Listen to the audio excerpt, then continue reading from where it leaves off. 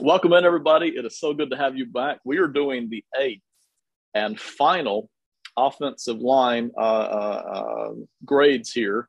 We'll do more offensive line videos, but in terms of the divisions, we've done all seven other divisions. We are now left with the AFC South. It is good to have you in. We have Simon Short with you. I am Benjamin Parker. Simon, how you doing tonight? Good, Ben. I'm getting a little sad, man. This is the last one we're doing the grades on. We're gonna have to figure out some other offensive line videos to do here in the next couple of weeks. I know, and we're going to do them. And I think about the time we get done, the football season is just going to be right smack on top of us. We're that Oh close. yeah. So Oh yeah. this is the last division. For those of you in the audience, we will be putting out the entire list, 1 through 32. hmm All we'll do one video of quicker rankings for all 32 teams, and then also we'll have probably top 10 to 15 tackles in football, probably the top 10 to 15 guards, and then probably the top 5 to 7 centers in football. We'll have that as well. And then football season will be right on top of us. So thank you for joining us. If you've been with us for the others, thank you for joining us on that as well. Let's start off with the Jaguars, Simon. Go ahead and give us a starting five, and then we'll work our way through it. Like starting off with the Jaguars on a little Friday evening here, Saturday morning. I No, apologize. Yes, that no, was not I very well thought I out. love it. I love it. And if anybody listening is a fan of The Good Place, I just want to say Bortles. All right, left to right, Cam Robinson, Ben Barch. I think Tyler Shatley is going to win the center job, at least to start the season. Brandon Sheriff and Jawan Taylor. So obviously, I mean, a guy like Walker Little, he's in competition. He's played some good snaps at tackle for them. Rookie Luke Fortner is in a position battle with Tyler Shatley for center. But I think Robinson and Taylor are going to win the tackle jobs, obviously, and Shatley. I think with just all the turmoil in Jacksonville, everything that Trevor Lawrence had to endure as a rookie quarterback, don't throw the third round, rookie center at him as well, coming from, Kentucky. It's not like you're getting a first round ACC or ACC SEC a center to go in there with him. Just go with Shatley. He's a fine player. Fortner can develop, kind of be a swing guy for now, and then then see what happens down the road. I don't carry a lot of fond thoughts for the way the Jacksonville front office has done things for the past few years. And I think that's a sentiment carried well around the league and well around NFL fandom. But I'll keep that off the air for tonight. We'll save that for some other night. Just talking about their offensive line. I love Brendan Sheriff. Who wouldn't? This guy's been a stud for years now. He's not going to be indifferent in Jacksonville. You're right about him starting at guard. They brought him in. The offensive line is instantly better. That's just the only way to put it.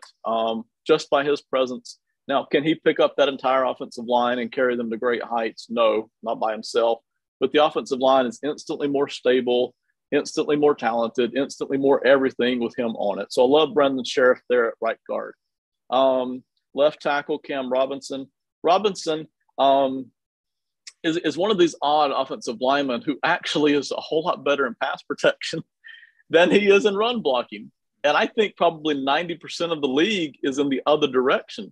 They are probably 10 to 20% better at run blocking than they are at pass blocking. But Cam Robinson at left tackle is exactly the opposite.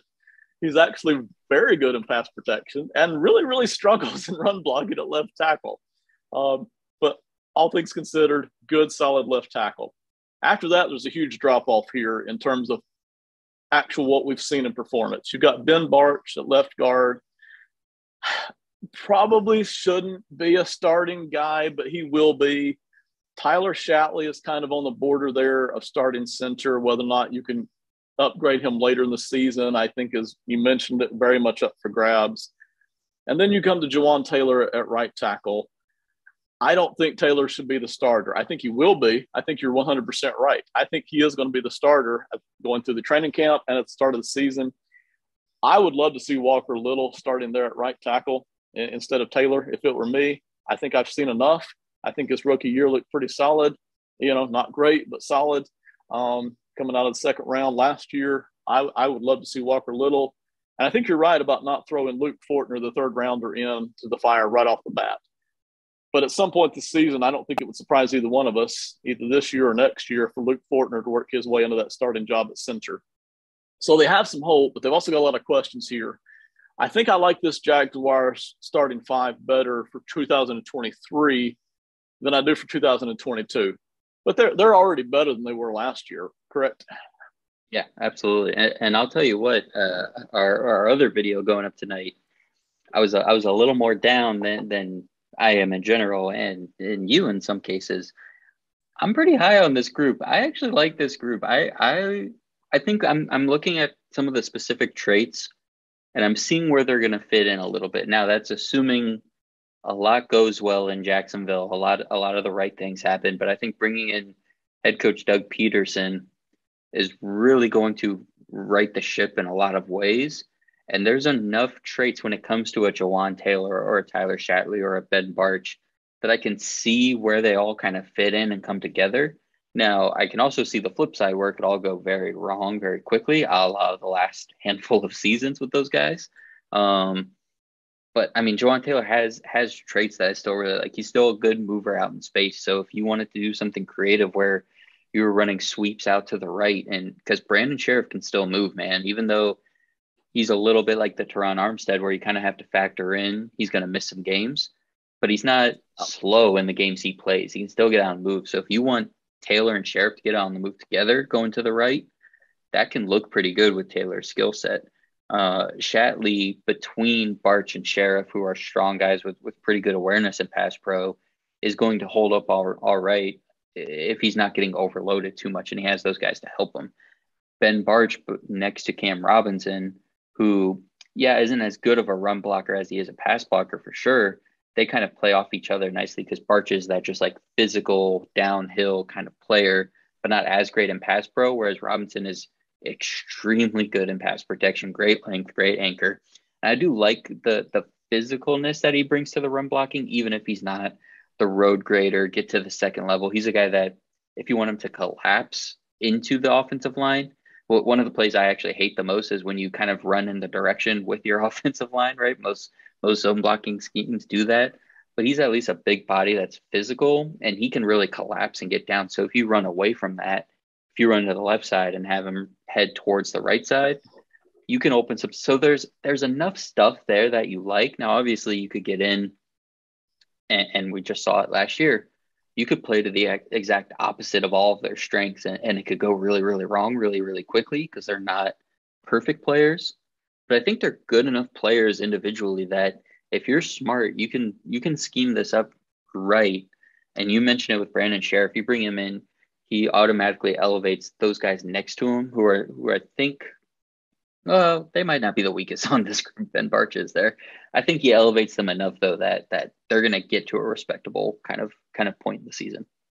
Yeah, I agree, and I do think they are going to be respectable and competitive. I'm higher on Doug Peterson than I think a lot of people are. I feel like a lot of people forget how good Peterson was during those couple of seasons, including the one Super Bowl win where they went toe to toe with Nick Foles at quarterback versus the evil Empire New England Patriots, and they came out on top. And Peterson's very creative. He doesn't mind changing where he needs to. You know, did he end his time out there in Philadelphia the greatest? No, but I think he instantly brings a lot of stability to Jacksonville, and I like what they're doing in terms of bringing in Peterson. I like Peterson better than I like the front office, to be honest, by a long shot. So, but your point about the attributes there on the offensive line is very well taken. There's enough elements here. There's enough ingredients to where if somebody is open-minded and gets everybody in the right spot and is creative in the play calling, there's enough ingredients here where this offensive line can be very competitive. And we've noticed this with several other teams. They haven't ignored the offensive line. They've tried to at least fix it. You can't fix all the problems in a single offseason, and they haven't here. But this is an upgraded offensive line. It is instantly better than what it was last year and for the years prior to that. No question about it. Yeah, and you mentioned so the additions they've made and kind of what they'll look like a year from now. I think it probably will end up being Walker Little, right? I mean, Cam Robinson, have they worked out his long-term deal yet? I don't know. He's on a franchise tag for this season. Juwan Taylor is going into his third year. We'll see. I don't know if he got his fifth-year option picked up. So Little's going to factor into this offensive line at some point next year. Yeah. Luke Fortner, you would expect, will as well, whether Shatley maybe moves to left guard and Fortner plays center, or Shatley goes to the bench and Barch plays guard again. But it's in a good place. And I think, like you said, I'm high on Peterson. I'm excited to see what he's going to bring for Lawrence and for this run game and the offense overall. Yeah, I agree. And looking beyond 2022, if Sheriff stays healthy and age doesn't start to whack him at all, he's an upgrade. He's a difference maker at right guard. If Cam Robinson leaves because of money, then Walker Little takes over one of those two tackle spots, and then you just kind of figure out what you want to do between Juwan Taylor and bringing somebody else in.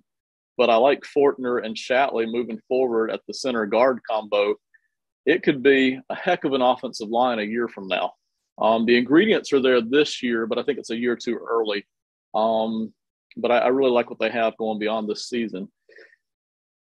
Depth-wise, I don't see a lot. I feel like I know I'm undergrading Juwan Taylor here a lot. You might like him a little bit better than I do. If you count Juwan Taylor as one of the starters, and I think he will be, that brings Little and Fortner in off the bench. So that's 7 right there. Anybody else we ought to be looking at off the depth chart here? Quick answer, no. There's not a lot there. I mean, and still, most teams would kill for 2 guys that you're happy with going in, right? But they're both pretty young. You wouldn't love to see either. I mean, Walker Little maybe, in terms of if they had to play for a long stretch of the season. But I do think that's kind of where the buck stops with those 2 guys. Yeah, I agree. And there's more guys here we could list. We've got a whole list of guys here: McDermott, Richardson, Martin, et cetera, et cetera. Are these guys that you're happy with coming in and getting a lot of playing time? I think you agree that they are probably not. Okay, so what's your grade here on the Jaguars? Oh, how high do I want to set the bar? Because like I said, I like this group. I'm gonna go B minus, and that seems a little crazy, but you know what? I gave the Jets a B minus in our last video, and I feel very similar in this group that I do with the Jets. I like their core pieces. I like a couple young guys coming in off the bench. I think there's one kind of weak link in the group, and I think there's one guy that elevates the group here for the Jags, maybe even a little more than the Jets, but I think overall the starting group is going to be solid enough. I like the tackles, and yeah, maybe I'm a little too high on Juwan Taylor. Maybe that's my stone cold lock kind of. I'm betting the house on this guy, and we'll see how that works out. And then you just add those 2 young pieces, kind of at tackle and center off the bench there. So I'm going to go B minus, and I'm thinking that's going to be at least a couple grades higher than what you're going to give them. Yeah, you're right. And no surprise here. Again, some of this is because I skew lower, you skew higher, but a lot of it is projection based, right? If we put Juwan Taylor off to the side, Barch, Shatley, Fortner, I like them a year from now. I think you like them better right now going into the season. So yes, I'm coming in at a D plus. I thought about moving it up to a C minus just because of Sheriff. But there's so many question marks. Once you get past Cam Robinson and Brandon Sheriff, everybody else has room to prove that they belong on this football field. Do I think they can do it? Yes, I really do. I think Shatley can prove it. I think Fortner can prove it. I think Barch maybe even possibly can prove it. But I still think they have a lot of work to do to show that. So for those reasons, I'm dragging this grade down.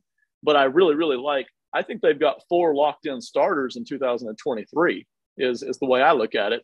But I think they still have work to show that for 2022. So I'm somewhere in the D plus C minus category, and you're at the B minus category for Jacksonville. It's our widest range, I think. I think that's our widest range. This is going to be really fun to watch. I'm really excited now. Yes. I'm really excited to see this. But I did like them better than I thought it would before we started sitting down and doing the grades here on this offensive line stuff. So credit to them for I think a good body of work here right now versus what we saw 2 years ago. For sure. Tennessee Titans, starting five. What you got? This is interesting. There's a couple position battles. If it were up to me, and this is where I had it before, like OTAs and mini camps and things. After the draft, here's the way I had it. This isn't what I think is going to end up happening. But I had Taylor Lewan. I like Dylan Raduns at left guard. I think I thought that was a possibility. Ben Jones at center, Nate Davis at right guard, Nicholas Petit-Frere, the third round pick at right tackle.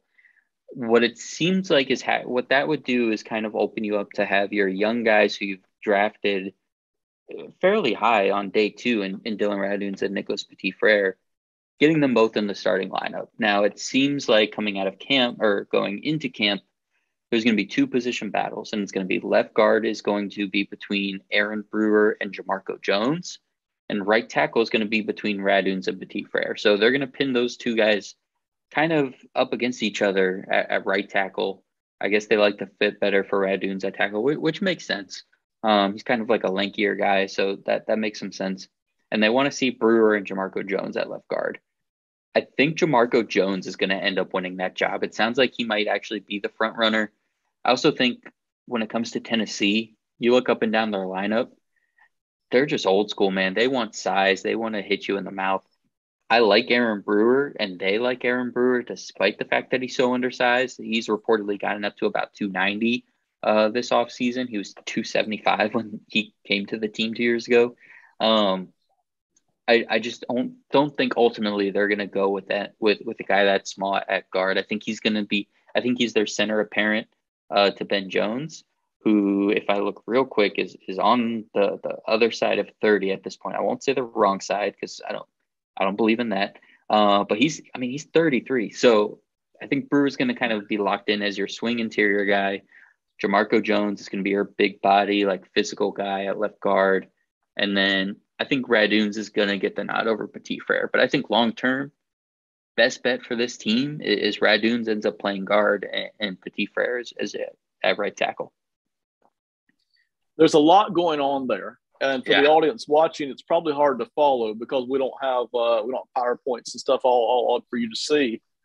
But that does give you an excellent feel for exactly what is happening on this Tennessee offensive line right now. They've been good on the offensive line for quite a while. You mentioned old school. They're tough. They're straightforward. Mm-hmm. They get it. They know how to build an offensive line. I trust that eventually they figure it out. I think it's going to be a rough start to the year for the Titans on offensive line. If I could fault them for anything, because I understand a couple of the guys that they have let go, there are money problems in Tennessee, and it's forcing them to make decisions that they really didn't want to have to make, but you can't pay everybody. So I have no fault there. If I could fault them for something, it might be that they haven't drafted offensive line well enough over the past couple of seasons to kind of be prepared for these for these financial decisions that they've had to make. Not a big deal. Again, I trust this franchise to figure out the offensive line. It just might be a little rocky here at the start. I like Ben Jones at center, even though he's on the north side of 30. He's a stud at center. One of the better centers in football, and not top five, but one of the better centers in football. Nate Davis at right guard. You can put that in ink there. He struggles sometimes in pass protection, but that's okay. He'll be fine there. He's excellent in run blocking. Dylan Raduns, I think that's the guy that you haven't seen enough of that you really hope catches on here because you've got a second-round draft pick in him. So you hope he can get back on the field. That's the guy you really hope.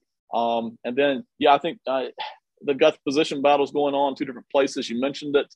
I'm not huge on Nicholas Petit-Frere out of Ohio State, but he may get forced into starting action sooner rather than later, and he may actually get a lot of starts very quickly here for Tennessee. Just because of the high draft pick, and it does have some talent. What would you predict for Petit-Frere, whether he wins or loses the early battle in the long term? How do you like him coming out of Ohio State? He has some versatility. He can play. He played both the left and the right side in college, which is nice considering Taylor Lewan was a guy who was considering retirement halfway through last year. And then, like you said, right tackle was a position that they moved on from with David Quessenberry going to the Bills. So he's in the plans long term. It might be left tackle, it might be right tackle. That versatility is there. The thing for me is I don't know if when it comes to Tennessee, he has that same kind of like real push and physicality that you would expect to see. Now in his draft grades, I'm just pulling this, from the Draft Network. They have the power at the point of attack as a pretty good skill of him, but in terms of being like a Tennessee Titans, I'm gonna get my hands on you and I'm gonna put you in the bleachers kind of deal. It's not quite there. I like him in pass pro though. I like his length really well. I think the key for him is going to be how well he can use that, especially in pass protection. Can he keep guys off of his body? Can he keep guys from pushing him back? Because I think that's where he could have some issues. But if he spends this year as the swing tackle, working on his body, working on that anchor, working on the technique, and maybe getting a little bit stronger for the power overall, I think he could be pretty good. And if it's him and Raduns long term as your two tackles, there's potential there. But like you said, you got to start seeing it here pretty quickly because these are the young guys that this team is counting on. And in my layout, I'm putting them both in the lineup. If they're saying, no, we'll just let the two young guys battle out for one spot instead of sticking them both in and trying to get them both on the field at one time, that might be a little bit of a red flag in terms of what they think about them right now. Yeah, and I didn't talk about Lewan at all. Obviously, Taylor Lewan's been a stud in the league for a long time, but even though he's only in his ninth year, I say only, age and injuries have really impacted him the past couple of seasons. And once you start hitting around that ninth year, 10th year in the NFL, that's not for everybody, but that is a high statistical mark for a lot of guys to pass. It's where you really start to see a lot of guys just drop off. I think you're seeing that with Lewan. You mentioned he was already talking about retirement last season. And I'm sure a Titans fan is screaming at me right now about them not being prepared draft-wise because they spent a draft pick this year, a draft pick in 21, a draft pick in 2020. It's not like they've ignored it, but it's also not like Raduns hasn't had a chance to show us anything yet. And Aaron Brewer may very well be the heir apparent, but he still has to prove that he belongs in the football field yet, and he hasn't done that. Maybe he will, but he hasn't done that yet. So I guess that's what I'm really going after, especially in consideration that you decided not to keep Quesenberry at tackle. Somebody better show up at tackles that you decided not to keep Quesenberry, who actually had a heck of a season last year, all things considered. Yeah, absolutely. I mean, you take two starters from this team and you move on from them. So you better hope you have the right pieces in place from that. And when it comes to drafting, yeah, they're drafting guys, but again, the fact that they're drafting, players that either already aren't on the team anymore, Isaiah Wilson, that's kind of a special factor, of course, with some other stuff happening. But Dylan Raduns, you take in the second round, and he's in a position battle with the guy you just took in the third round, instead of saying both these guys are ready to start. Because over there at left guard, you have an undrafted player who's been in the league for 2 years, and Aaron Brewer, and you have Jamarco Jones, who's a fifth-round pick in 2018, I want to say, for Seattle, and you just signed over. So you have two pretty low investment guys battling out for one position and two pretty high investment guys battling it out for one position, instead of just saying, oh, our two day two picks, they should both be on the field and we'll find a way to make that happen. That's where you're saying that the draft capabilities haven't really been there for the last couple of seasons. Yeah, and you mentioned that twice now. It's not a point that I had really brought out before or even thought of before this video. But you've got two high-end guys fighting over one spot, and maybe next year one of them slides over to left tackle if Lewan steps away. But that still leaves you with, well, what are you planning to do at guard here? And you have potential here at center, but, are you convinced that they're actually high-talent guys? Maybe not. But I'm sure the Titans have the same confidence in themselves to develop an offensive line that I've already mentioned that I have in them as well. So I think they'll be fine no matter what. We're just – this is what you and I do. We pick and hash and rake over everything. Titans fans, fear not. We ultimately believe in what you can do at offensive line. Depth, there's 7 guys, I think. Maybe Corey Levin can be on the depth mix here. Anybody past that for you? Oh, let's look back at these guys.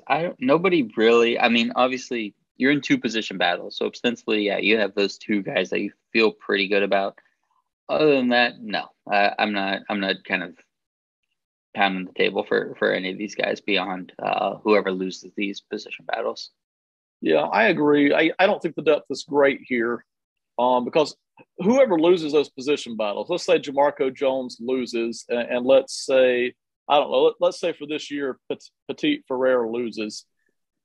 How much of depth is that? It's not great depth, to be honest.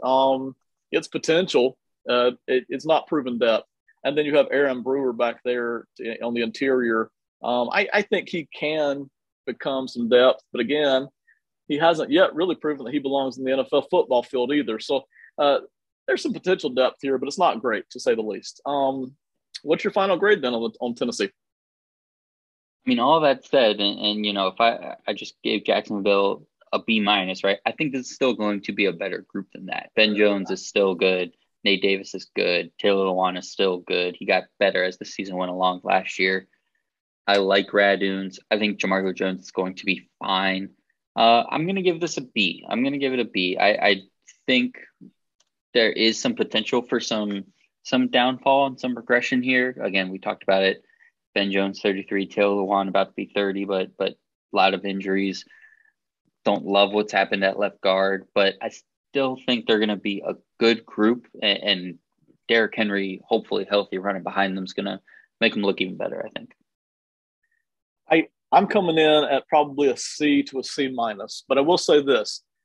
I think the group that you see at the start of the season is going to be a lot sloppier than the group that you see at the end of the season. If there are no significant injuries, if they get a chance to put a starting five together, I have a lot of confidence in the Titans coaching staff to figure it out, to put them in the best spots, to come up with a great scheme, to put together solid play calling that will suit their offensive line. I have a ton of confidence in the Titans franchise. So I think it's going to be sloppy in the offseason. I think it's going to be sloppy at the start of the season. And if there are no significant injuries and they get the playing time together, the five of them, I think by the end of the season, they're going to be fine. In a competitive AFC, where does that leave them in the playoff hunt? If they're catching some losses early in the season, maybe not a great spot, but we'll see. So I do like them moving forward next year. I think they have enough pieces here to where I trust their coaching staff. So I've got them probably in the C minus category ultimately for Tennessee. Anything else for the Titans? I think I keep thinking about them through the lens of the run game. The more I look at it, the more I am nervous about them in pass pro, though. And with the Ryan Tannehill questions, that could look pretty rough. So whereas Jacksonville, I think they can play to their strengths. If Tennessee sticks to the run game, I think they'll look a little bit better than if they go a little more pass heavy. Yeah, that makes total sense. I agree with that. We hadn't even talked about that side of play calling and scheme. If they get to do what they like to do, and that's run the football and then do some play action, that they will be a whole lot better benefited from that. Totally. I like to talk about the Colts so much. I'm going to save them for last, actually. And if you don't mind, Colts fans, hang on. I think I've got a lot of great things to say about you. I really want to talk about the Colts, but I'm going to save them for last. So Colts fans, please hang around while we talk about the Texans. If you don't mind, go ahead and give us the starting five for Houston. Yeah, so this should be pretty easy. I've got Laramie Tunsil, Kenyon Green, Justin Britt, AJ Cann, and Titus Howard. AJ Cann's coming over from Jacksonville. Kenyon Green, obviously the first-round pick, 15th overall from Texas A&M. Britt, Tunsil, and Howard are holdovers from last year. Yeah, totally agree. That's the starting five I expected you to call out. How good can this starting five be if I'm just asking the question myself? Let's start at center with Justin Britt. Britt is a gray area starter for me. There's a lot of teams where he wouldn't start. I think he's okay here for the Texans. He's never been great, but you'll survive with him at center. AJ Cann at right guard is a guy that a lot of people have expected a lot better from for a very long time, and they haven't got it. Cann belongs in the football field, but certainly that's a spot that Houston has looked at upgrading for a while now. But he'll be the starter at right guard. Left guard, Kenyon Green. I'll talk about him in just a second. And then Laramie Tunsil at left tackle. So Laramie Tunsil is a huge name who makes a lot of money, who has a world of talent. quick preview here. I don't have Tunsil in my top 10, top 12 in tackles in the NFL. As we've gone through, have we seen his best? I'm not sure we have. He can be a lot better than he's actually been. So I guess my question to you is, because I don't, based on performance, he's not in my top 12 anywhere. He's just not there. But do you think Tunsil can be better than what we've actually seen from him? Obviously, his name is in the news all the time for different reasons. But can we see Laramie Tunsil get to what his real potential is when they drafted him? Yeah, I mean, I think so. You turn it on and you still all this time later. I mean, it's 2000 about to be 2022. He's played 6 NFL seasons, and normally when you do that and you talk about a guy with potential, you don't actually see it as much. You're using the word potential to hold on to what we said about him early in his career, but you turn on the tape and you still see all of the things that we liked about him previously. I think what has hurt him most of all is that consistent availability. But when he got to Houston after the big trade and played, 14 games each of those seasons, 2 Pro Bowls. The years in Miami were growing years, tough years. Again, he hasn't played a full season either. I mean, he's not doing horribly, 14, 15, 15, 14 to 14. He only had the 5 games last year where he was hurt for the most part of the season, but still a very good athlete, really good feet, gets good push in the run game still. My favorite part of his game is still his hands. That he has a quick and effective punch, which is great because you look at him, he doesn't look like the most physically imposing guy. We were talking about a Mekhi Becton earlier. When it comes to tackles, he looks to be on the smaller side, at least on film, right? You get there and they're all just giants anyways. But his punch is so good and so effective that as long as he's still doing that, I think he's got everything he needs. Now, I think Kenyon Green is probably the most talented person he's played next to in quite a while. So I think that could help what he looks like as well overall. So it'd be interesting. I think he's good. I'm with you. I probably have him. I'm looking at my list. So I've started my tackles list. I haven't plugged in the AFC South yet, but yeah, he's somewhere in that like 12, 13 range. So he's kind of right on the edge for me in terms of being one of the premier guys, one of the top guys in the league. I think he can get there, but this would be the year that you would expect him to need to do it. He's got the new guy next to him. This team should be turning around soon, but it is Houston, so we'll see about that. Absolutely, and everything you said about Tunsil is correct. I'll jump on Kenyon Green here in a second. And just to be clear, Tunsil has never been bad, in my opinion. He's a lock it in starter and will be for as long as he wants to be in the NFL. As long as any team wants to put him at left tackle, as long as he wants to play, he's a lock it in starter for years to come. No question about that. I think where between his name in the headlines so much and between people expecting him to be one of the all-time franchise greats, he has not been that. And so I think that's where the questions start to come in. To your point, though, the injuries, and he hasn't missed a lot of games, but it's those nagging injuries that can really drag your performance. Even though he may have only missed 2 or 3 games, he might have been dealing with an injury for an entire 8, 9, 10 games of the whole year. And it might be all he can do to be out there in some of these seasons. A lot of times we don't even get that information because they don't want anybody to know that information. So that could be definitely affecting his performance. Some of the contract stuff that has gone on as well, that could be distracting as well. So there's different reasons why he may not have been up to his performance. I love his ability. We'll see if he can get to that all-pro level that I think people have wanted to see out of him for years. We'll see if he can get to that level. Kenyon Green at left guard. I'm going to compare him here to Zion Johnson for the Chargers, who I think was taken like 2 picks later. Who would you rather have had here between Green and Johnson? And then you and I both love Zion Johnson, but then talk about what you think about Kenyon Green as well. Yeah, I mean, Zion Johnson was my guy for sure. Kenyon Green is a guy that has everything you'd look for. I mean, he has extremely good size at like 6'4", 325, just about. Really, really thick body. Zion Johnson's a little more of a chiseled frame. Kenyon Green also, so you would think that means like Zion Johnson's a better mover.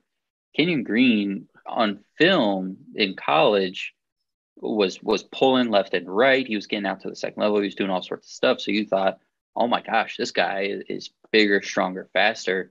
You get to the combine, he actually tested really poorly. And I think some of that was like timing drill wise, as much as it was pure athleticism, but still some question marks about how good of an athlete is he actually. So that's, I think, going to be the turning point. Is he actually as agile with good footwork as he looked on film versus what he was at the combine? So that's going to be the thing. Also an underclassman, I'm pretty sure, and Zion Johnson was a senior, one playing at Texas A&M, one playing at Boston College. I like Zion Johnson because I think you know exactly what you're going to get.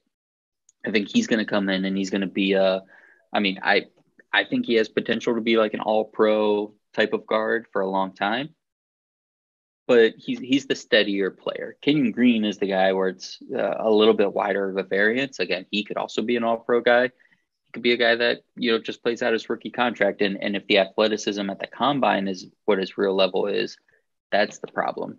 But if you just take what we saw on film and what we saw in the college season, 15th overall pick for this guy is a steal. Normally these interior offensive linemen get pushed down, but he's the guy that you do it for. He's the, I'm not going to say he's Quentin Nelson. I'm not going to say he's Zach Martin, but he's the premier type guard talent wise that you make that selection for. Talk about Zion Johnson for a second, and then I'll talk about Kenyon Green. You and I both love Zion Johnson. I think Zion Johnson is steady enough, polished enough, balanced enough, powerful enough, quick enough to where I think, and we're projecting here, I think he's a day one starter for San Diego. I think Zion Johnson is the kind of guy who will be so good that when we do the redrafts 3 years from now and 8 years from now, he's the kind of guy who makes you wish we had taken a guard at pick number 5 instead of fill in the blank who started for a couple of seasons and then we let go for money reasons. I think he's going to be that good in the long run. I think Green has that kind of potential. No, I don't follow the combine very much. It's just not my preference to do that. But it's interesting. The stuff that you mentioned coming out of the combine is some of the same stuff that I kind of picked up on film. The ability is undeniable. I like the athleticism, but it seems to be inconsistent at times. And I think even though Kenyon Green is going to show flashes at times, I think he's going to struggle to be consistent. I think the talent's there. I think the athleticism is there.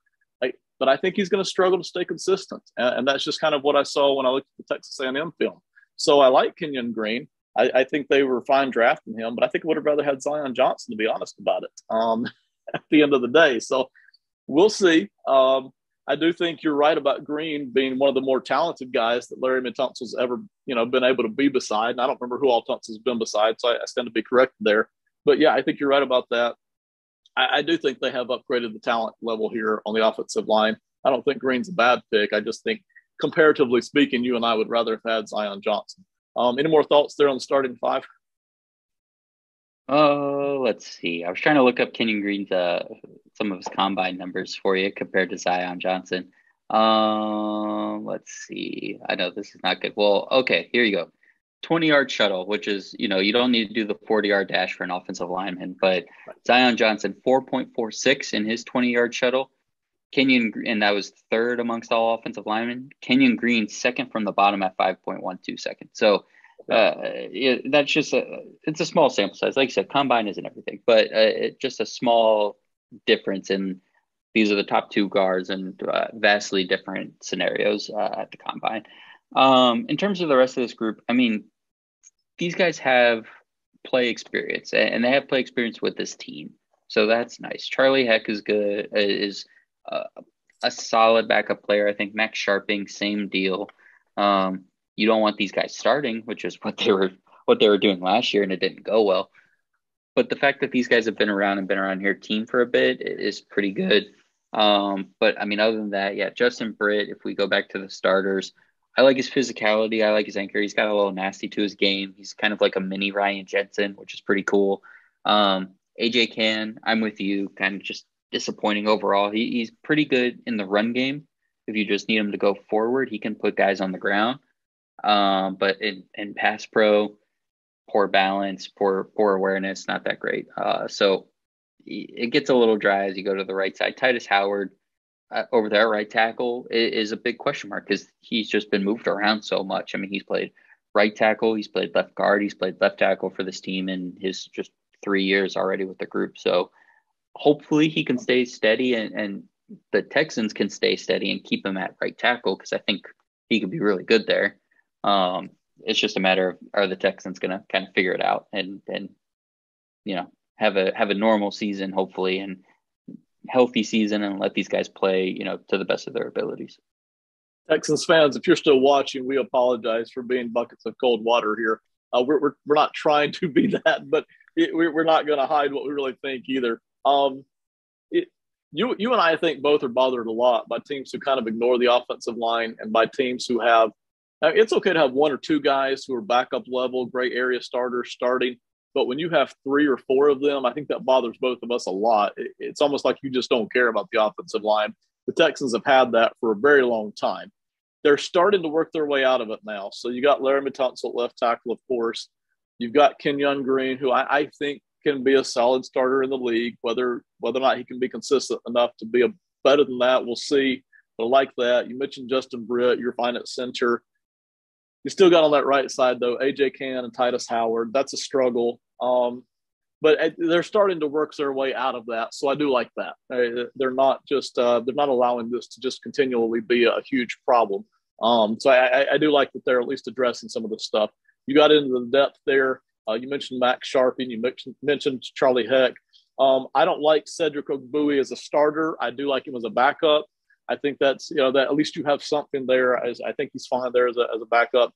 And then maybe even Austin Deculus, 6th round draft pick. Maybe he gets in the mix at some point. We'll see. So what's your final grade then on Houston?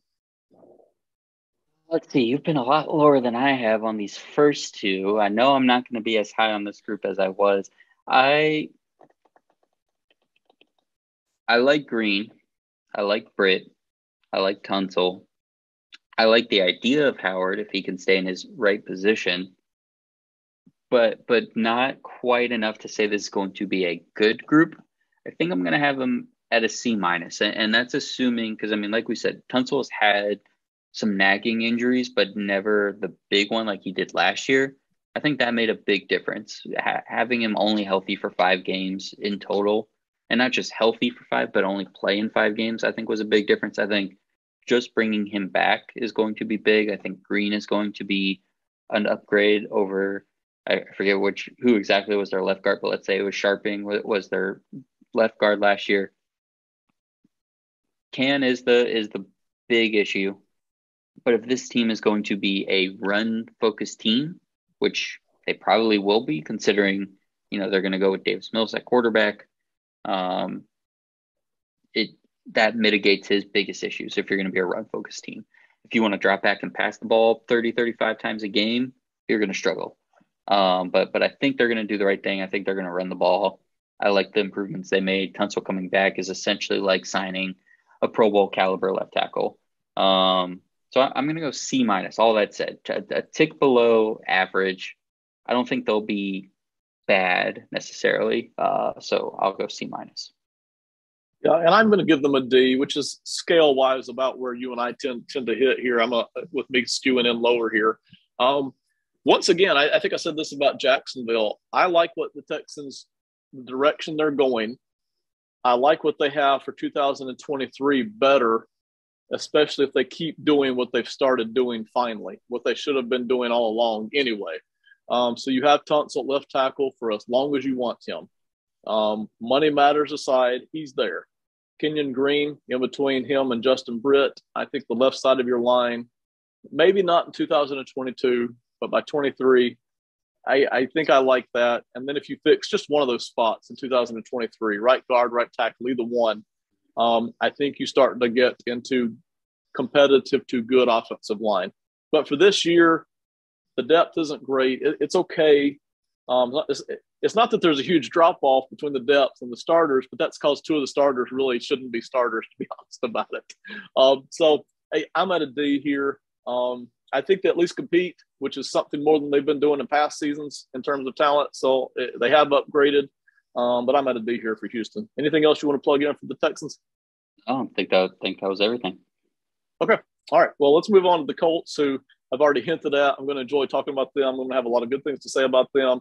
Go ahead and give us the starting five for the Colts. Yeah, so I think this is pretty easy. I have Matt Pryor, Quentin Nelson, Ryan Kelly, Danny Pinter, and Braden Smith. Absolutely. Now, I've been starting off with the best guys on the starting five. I'm going to start off with what I think is the weak link and go up from there. I think the weak link is Danny Pinter, right guard, 5th-round draft pick in 2020. I'm not yet convinced he should be getting significant playing time in the NFL, but I do think at the moment he's the guy. I don't know who else they're going to plug in here. I mean, maybe you get Jason Spriggs to plug in here. Yeah, I don't know beyond that who else you even look at here. There's not a lot of depth here for the Colts, but he's the weak link on this offensive line. After that, business picks up real quick. All right, you got the center Ryan Kelly, who was basically a lock-in starter, assuming he's healthy. Had a little bit of injury history, but if he's healthy, Ryan Kelly is your lockdown starter, no question about it. Just good, solid work there. Then you move over to left tackle. Again, Matt Pryor, very, very balanced. Not a dominant left tackle. He's not going to push a lot of people around, but he's very, very balanced, very polished there at left tackle. You can ink him in at starter. We're moving up the ladder now real fast here for the Colts. That brings us to Braden Smith at right tackle. And I'm going to ask you about Smith here in a minute. But Braden Smith is Pro Bowl level. He can even get better, and that's what I'll ask you about here in a minute. But at right tackle, Braden Smith, absolute stud, a difference maker. He is way, way above average. And then you get to what to me is the best part, left guard Quentin Nelson. I think he's in his 3rd or 4th season. I forget. He's still very young. He is already in the discussion when healthy. And again, he had a pretty significant injury, but Quentin Nelson, when healthy, is already in the discussion for best guards in the NFL. He is that good. He is everything. Quentin Nelson can pass block, run block. He's smart. Everything you want a guard to do, Quentin Nelson does, assuming he's healthy. So I absolutely love what they've got going on here in the starting five, especially with those top 4 guys. Before I peel back and hit you up on Braden Smith, anything you want to add here to the starting five here for the Colts? Yeah, you hit the nail on the head. Danny Pinter is going to be a step down from Mark Lewinsky for sure. That was a player that the Giants went and kind of stole, and the Colts are confident in Pinter. He started 3 or 4 games last year. I mean, he has all the traits you look for.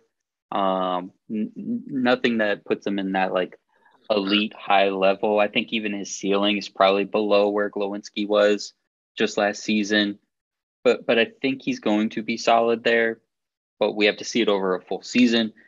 Matt Pryor, I really like, even though he was a guy, I forget how many games he actually started last year, but he was not, a full-time starter by any means. But he only started 5 games for them last year, but started some at guard, started some at tackle. I think he only had 1 start at left tackle against, let's say it was the Cardinals game, but really good, just everything. Just good feet, good hands, good push in the run game.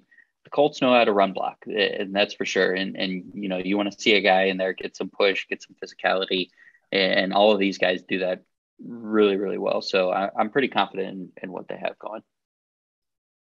If I haven't made it obvious by now, I love this starting five. Yeah.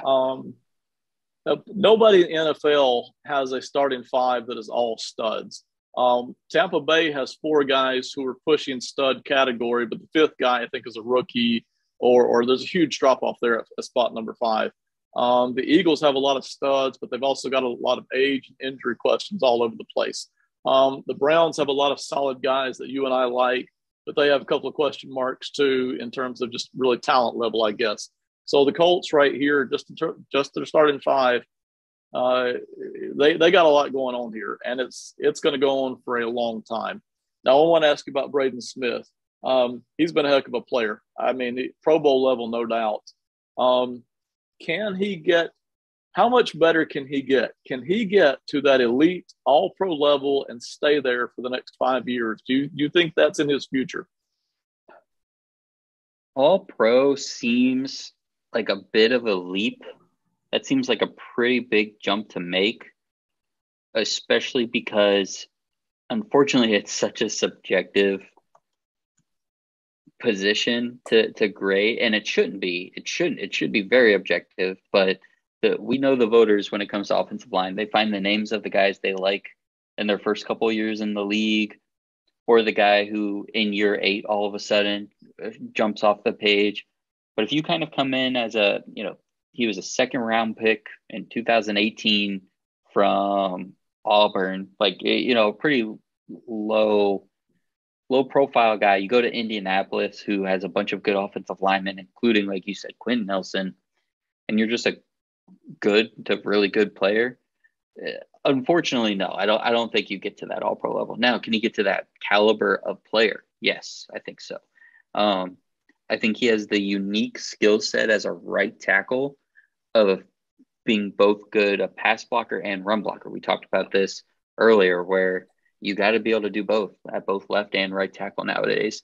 And not only is he a good run blocker, I'm sure many people listening, of the thousands of people watching this video, think of a good run blocking right tackle as a road grader, as a powerful physical guy.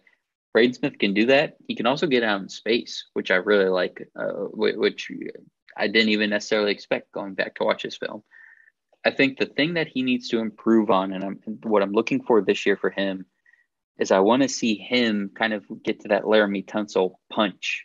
I want to see him use that punch a little bit better, a little bit quicker, to help with both his anchor, because he is a little light in terms of a tackle. So I'd like to see a punch to get the defenders a little further away from his body right off the jump, or because he doesn't have the elite foot speed, even though he's agile and balanced enough to get out in space. I'd like to see him use that on some of the quicker guys, kind of punch them off balance a little bit so they don't just beat him right off the edge. If he can use that punch and improve on that right off the bat to help with both anchor and speed rushers, we could see him jump from a guy people are just like, oh yeah, cool, the Colts right tackle, to a guy at least competing for some Pro Bowl votes. Again, I don't know if he's ever going to get in that all pro discussion with some of the tackles we already have. I mean, young guys like Jedrick Wills and Tristan Wirfs, Rashawn Slater, Penei Sewell. There's already some young tackles that I think are going to hold down those all pro votes, for the foreseeable future, unfortunately, without too much competition. But Smith certainly should be in the mix, certainly should get to that talent level, I think. Yeah, totally agree. And Colts fans already know this, but I will point out they drafted Quentin Nelson and Braden Smith in the same year, 2018, first round pick, second round pick, number 6 and 37 overall. And oh, by the way, they picked up a guy named Darius Leonard at linebacker that year too. And they did a heck of a job. If I'm going to pickle the Colts at all, because it's what we do, they really haven't drafted much on the offensive line since then. They grabbed Pinter in the 5th round, and I'm looking here, 19. Let's see. 19, 20, and 21. They didn't do a lot here on the offensive line. I would have liked to have seen them, upon having that much success with Nelson Smith. It's obvious that you know how to draft and develop offensive linemen. I would love to have seen them somewhere in 19, 20, and 21, especially 20 and 21, use another second, third round pick on an offensive lineman and continue to develop what is an obvious strength that you have as an organization here. They didn't do that. This year they drafted Bernard Raymond. So let me talk about Bernard Raymond for a minute. Bernard Raymond's a big old offensive tackle coming out of Central Michigan, bit of a project. Any chance he can move to guard in the future? Is that a zero chance? If he sticks at tackle and he looks like he's worth playing, obviously Braden Smith isn't going anywhere. So what does that do with does that do anything with Matt Pryor? What's the thinking here for the Colts? I don't know. I don't know. Raymond is such a project, though, that you take a swing on him. When did they even get him? Let's pull this back up here. mid Yeah, he was round number somewhere, right? 77 Third overall. Yeah. round, 7-7. So, I mean, this was a team that didn't have too many holes, and like you said, just kind of throw some stuff against the wall. I don't know if guard is in his future. He's put on a lot of weight, but he is a guy that came to football late. When he did come to football, was a tight end. Wasn't good enough to keep playing tight end, so he just kept adding weight and became an offensive tackle. Generally, it's hard to also get those guys to become a guard. Now, the way the game is played now, the lines are a little blurred, depends on the team and what you do. If there's a team that could do it, this is one of those teams, especially if you wanted to stick him at right guard and stick him between Brian Kelly and Braden Smith. That would make a lot of people look pretty good. Matt Pryor, like I said, I also like at guard. So if Raymond can't do it, but you can put him at left tackle at some point and you could stick Matt Pryor back at guard, then you might be cooking with gas. But Raymond is such a project. It's kind of TBD. We'll have to see, what he looks like in preseason and what the reports are at a training camp this year. Yeah, I totally agree. I think this is 100% true. I think, and that's kind of where I was going. Is it even on the table and we're not talking about this year, moving ahead a season or two, if Raymond's looking like they're developing him well and they've drafted him well, if he looks like he can go at tackle and maybe not guard, which would be my expectation, is it at least on the table that Pryor could move over to the guard spots? And I think you're right about that. I think that, we're looking down the road here a season or two. I think that is in the mix here for the Colts. If you're trying to figure out why they drafted Raymond, I guess is my point. Yeah, they lost a lot of guys in free agency this year, and I think they knew that. So maybe they weren't too worried about who the position was or what the position was. But I mean, Julian Davenport, I think, was a backup guy that they liked who went to the Bears. We mentioned Glowinski already. Just you lose a couple guys, you're like, hey, who can I get in with some value? And Raymond's a guy that, because of his athleticism and the fact that he's fairly new to the game, that means he has a high ceiling.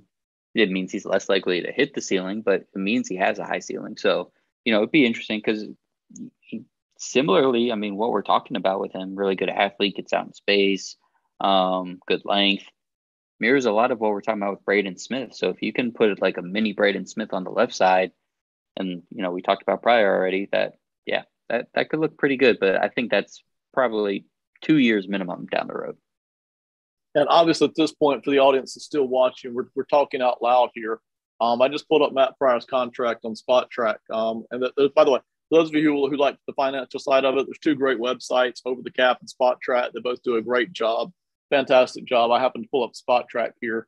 Matt Pryor is actually he's 28 years old this year. He's on a 1-year deal. Mm-hmm. So maybe in theory they're looking at, we really don't want to pay him moving forward, or maybe we can't pay him moving forward. Might be the better way to phrase it. Right. So maybe the thinking is Pryor moves on, even though we don't want him to, and Raymond maybe in theory fills in that tackle spot. But again, all that's looking ahead of a year. So let's go back to this year, 2022. Depth wise, Raymond's probably not depth. I'm sure a lot of people are going to be writing that you draft Raymond for depth, but Raymond really isn't depth this year, I don't think. I think Jason Spriggs is a good depth guy. I think you can put him in a lot of different places. Dennis Kelly, I think Dennis Kelly might be one of the best swing tackles in the game in terms of backup guys. Probably don't want him starting, but Dennis Kelly, I think, is a fantastic backup swing tackle here. Beyond that, anybody else that we ought to be talking about here? Oh boy. No, no one really stands out to you. Now, the way this team is built, the way the starters are, the way they build the roster, I think any one of these guys can come in and finish a game or get you through a week or two. Any of these, plug and play any of these guys, I think, for 1 week, except for Quentin Nelson. But I think if you need any of these guys to play 6 or 7 weeks, you're hurting at that point. You're maybe looking elsewhere, trying to see who's out there for trade or who got cut or something like that. Because none of these guys you want starting for a long term, like you said. I think that's a very good point, and it's something you and I think, believe in a lot. the watershed moment for offensive lines is when you get that third stud on the offensive line, that third no doubt starter. And in my opinion, the Colts have four of those guys who are basically, you're not necessarily looking to upgrade the spot. Four of those guys. If one of them gets injured, yeah, you're going to miss that. Big deal. You still got three studs. Right. And then you bring in a guy like Spriggs or like Kelly, and you can get through for a bit. So even though they don't have a lot of depth, you're right about the way that top four is built, top five is built. I think they'll be fine here. So after all the good things we've said about the Colts, what's your grade here on Indianapolis? Oh man, the way you said that, now I'm a little worried about what you're going to say. I'm going to go B plus. I'm going to go B. I think this is a good group. You mentioned the team that I equate this group to, and that was the Tampa Bay Buccaneers. You've got four really good starters with two guys being, all pro type players. You've got your fifth guy who's kind of a question mark, but fits in well with what the team wants to do. And then, you've got a bench that you're fine with, but no name that you're really excited about. I think that's what separates the teams. What gets you into the A category is either you have five really good players or you have four really good players and you have a name or two off the bench you really like. The Colts don't have quite that. So I think B plus though, when you have the best guard or one of the best two guards in the entire league, Braden Smith, Ryan Kelly, who I think is one of the best centers in the league, Matt Breyer, a guy we really like. B plus feels perfect for me. And ironically enough, we're going to end this whole thing. I have the same grade too. I've got them at a B plus. Look at that. I couldn't get them into the A category. Yeah. If they had done anything at all with right guard, anything, right. It would have shoved them into the A category. Which makes me feel like is Pinter a lot better than we think. If they're just sitting there like we'll just let Lewinsky walk and we don't really care. We're not going to do anything crazy in the draft. We're not going to go out and make a big deal. We'll just keep Pinter and it'll be fine. So be on the lookout. We'll see what all that means. Maybe so. Just because he hasn't shown it yet, he's only in his third season now. Right. So playing with all these other great guys, it's got to rub off. It's great protection, even if it doesn't rub off. So that's the only reason I didn't put him in the A category. But I really like the Colts offensive line. Injuries can derail this.